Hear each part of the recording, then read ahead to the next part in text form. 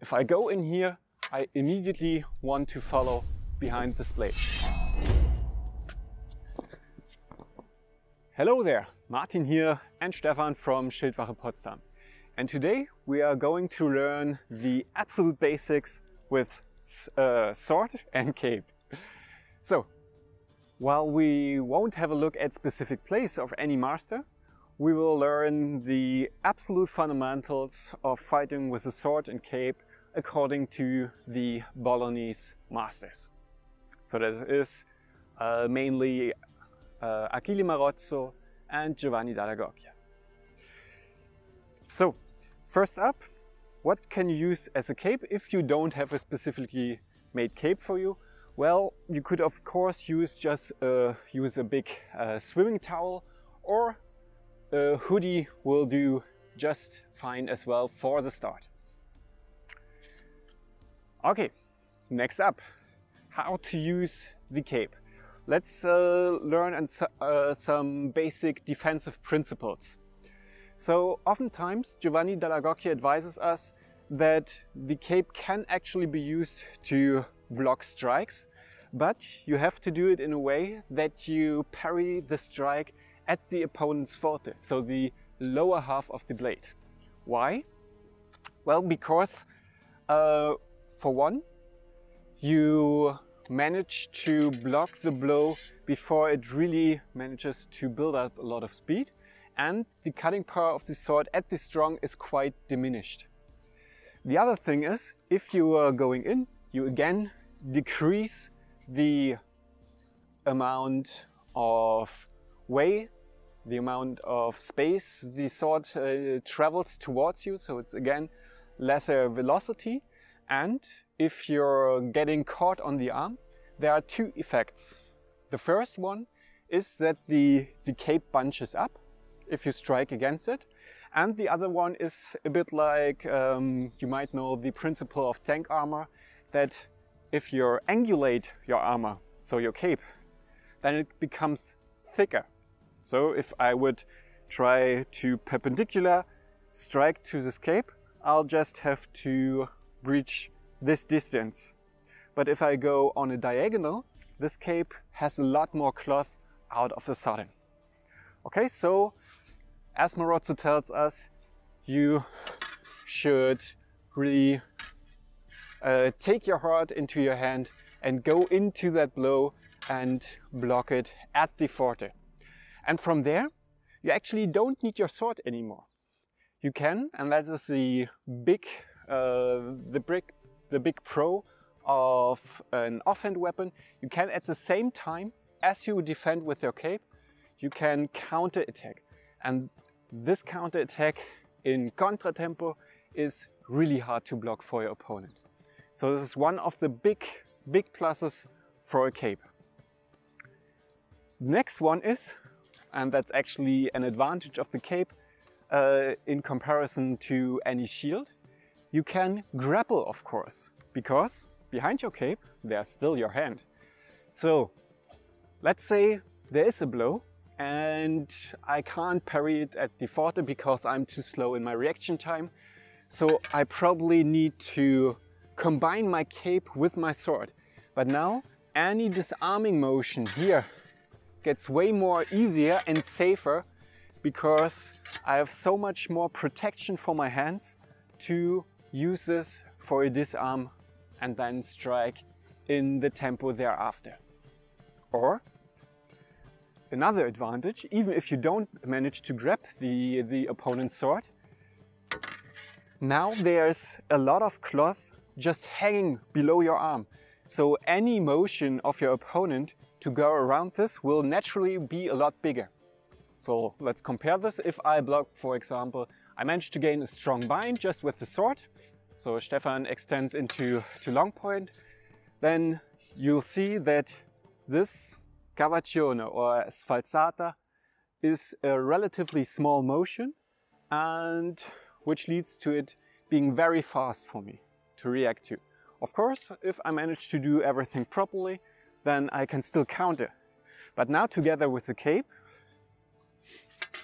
I can use this cape to makes this motion of the opponent's sword way longer. Okay? And this gives me more time to react to this, or just straight up catch the opponent's blade and counter as I need.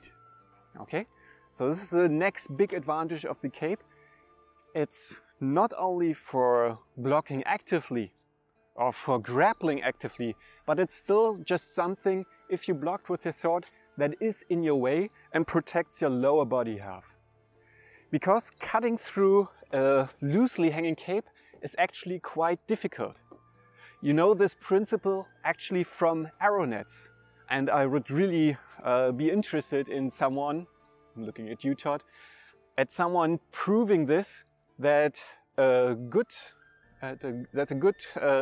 cape made out of proper cloth can actually stop arrows to a certain degree at least.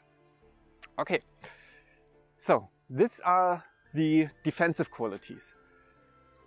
What are some things you shouldn't try?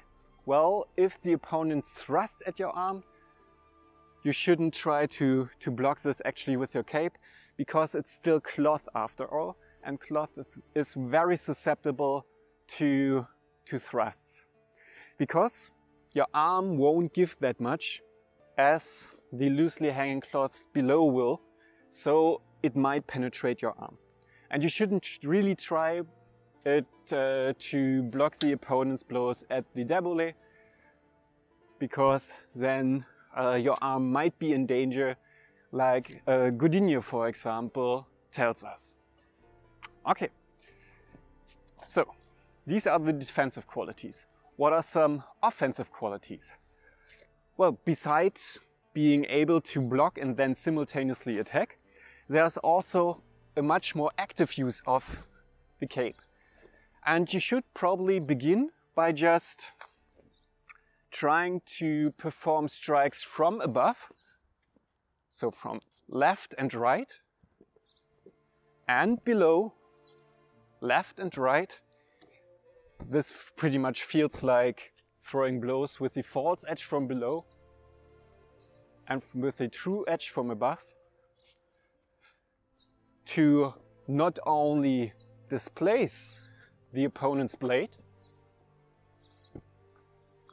but also to blind them. Okay? So while Giovanni della Gocchia actually doesn't throw his cape away and leaves it in his hand, it's still used to displace the opponent's blade. So for example, I force my opponent to perform a cavazione while I gain this overbind. And during this motion, I can use my cape to close in and block this opponent's motion, while also throwing it upon my opponent. And you wouldn't believe, but this cape is actually quite a lot more heavier. I think it's twice as heavy as this blade. So this is quite substantial. So if I just leave this here, this gets really hard for Stefan. Okay, the next thing you can do is, of course, throw the cape away. And Marcin gives us one specific technique that I would like to share with you in today's video, and that is putting your own blade behind the cape. So put your own tip in here and then just extend it to your opponent. Thank you. Okay, and so while you're extending this cape, you're offering it to the opponent. You want to immediately, in the tempo, try to follow this action up with some thrust or a cut. So for example, if I go in here, I immediately want to follow behind this blade. And since you're already extending your sword, this feels quite natural. What are some natural positions to hold your cape in when you're not using it? For today, I have two examples for you. The first one is really easy, and it's just grabbing your cape in the middle and leaving it loosely hanging above your shoulder. And from here, this pretty much becomes like fighting with a single sword, but with some offensive capabilities of the cape.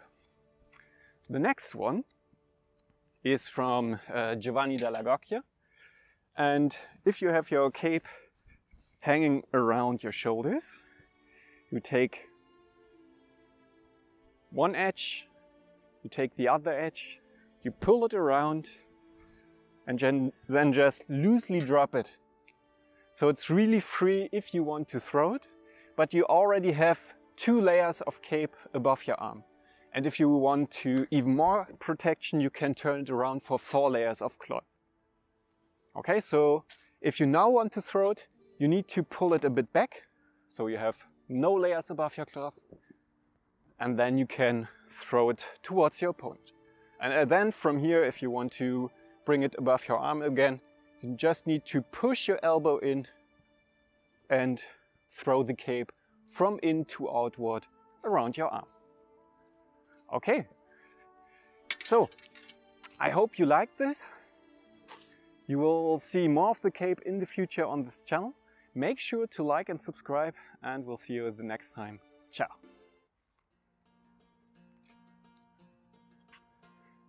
Thank you. And while you extend this cape to your opponent, while you offer it basically, you go in, something for bloopers.